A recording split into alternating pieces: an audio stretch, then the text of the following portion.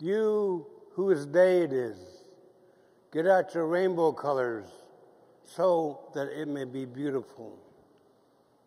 You whose day it is, get out your rainbow colors so that it may be beautiful. You whose day it is, get out your rainbow colors so that it may be beautiful. You whose day it is, get out your rainbow colors so that it may be beautiful. Did you know a long time ago there was no Columbia River? If you believe science that talk about the Missoula flood, for a glacier melted above Missoula, Montana, formed the rivers and lakes of the Northwest. But that's science. Want to know what his Indians say? Coyote took a big stick to the top of the mountains and dug and sang a powerful song. If you don't know, our culture is not a spectator sport. We actually come to a powwow, buy our beadwork, buy our fry, but eat it. It's really fattening and tastes good.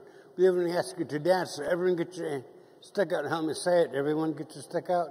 Coyote took a big stick to the mountains and dug and sang a powerful song. Help me say it. Coyote took a big stick to the top of the mountains and dug and sang a powerful song. A little bit louder. Coyote took a big stick to the top of the mountains and dug and sang a powerful song. Coyote took a big stick to the top of the mountains and dug and sang a powerful song. Coyote took a big stick to the top of the mountains and dug and sang a powerful song. Everyone, Coyote took a big stick to the top of the mountains and dug and sang a powerful song. Coyote took a big stick to the top of the mountains and dug and sang a powerful song. And the water broke through, forming what Indians call Enchiwana, the big river, which most people refer to as the Columbia River. Our Coyote was proud of himself. He made Enchiwana. He was walking up and down the banks of Enchiwana to see what he had made.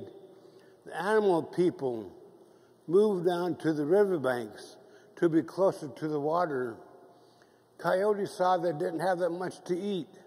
So Coyote walked clear to the ocean, and he saw many salmon swimming in the ocean, and used his power, told the salmon to swim upstream. That's how Coyote made Enchiwana, and that's why the salmon swim upstream, and that's a call to legend. Thank you very much.